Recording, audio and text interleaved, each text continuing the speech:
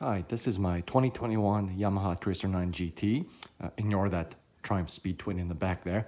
And today, I just want to talk about the comfort seat that you can order for the bike and how that compares to the stock seat, which is shown here. And I'll just detail some riding impressions and basically how to install this. So as you can see right off the bat when looking at these two seats, the main difference is that you have extra padding on the comfort seat versus the stock seat that's just completely flat. And I'll put this down.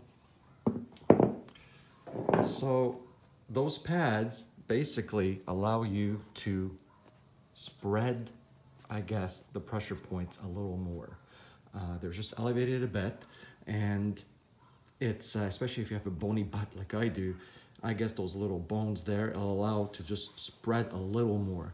You know, frankly, the stock seat is not that bad as compared to some other bikes I've had, but you know, I can go a few hours before having to shift a bit in the seat. This just, you know, you may get another hour or two with this one.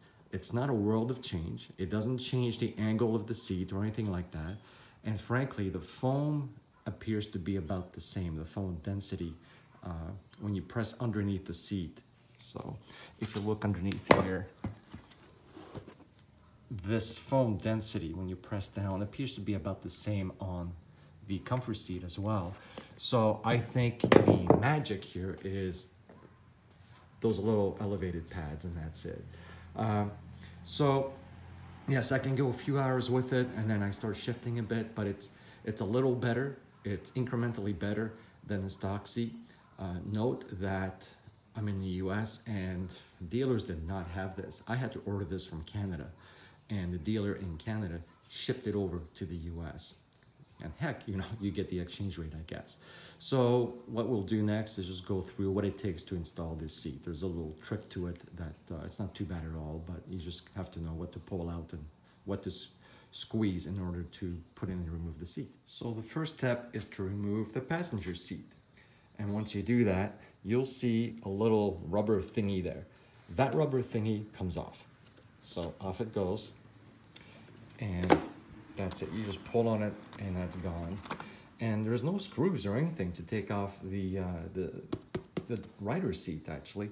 All you have to do is come back here and you gotta stick your fingers in here and basically pull up sideways, I should say, on a little lever. So once you do that, there we go. You hear that click? It just comes right off. And that's it. So going back in will be the same step. So once you take this off, note that on my seat, I have it set on low, the low rider height, which means it's adjusted for that, and you have to put this piece of rubber that came with it. You know, they wasn't installed. They had set the seat on low when I bought the bike, but they hadn't installed this piece, which I guess, you know, fills in the gap so rain doesn't get in there and stuff like that. So, but yeah, mine's set on low, or the lowest it'll go. And to put it back in, it's the exact reverse. You know, this clip right here, this goes, stick that in there, and then you press back down. Pretty hard to get it to click again. So you get that click, and then you have to put this back in, this rubber thingy. Note that it might be easier. See, I get stuck here trying to put it back in. It just doesn't fit. So I find it easy. Let me show you a little better here how this goes back in.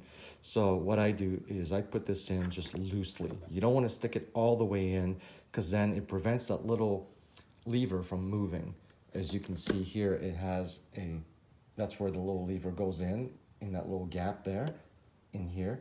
So you just want to put it in loosely, just loosely like that, and then it clips. See, it goes in, and then you put the rubber thingy back in, and that's it. Then you just put the rear seat back on, and you're all set. So hopefully this helps out. Like I said, I couldn't find it in the US, so I had to buy it from Canada.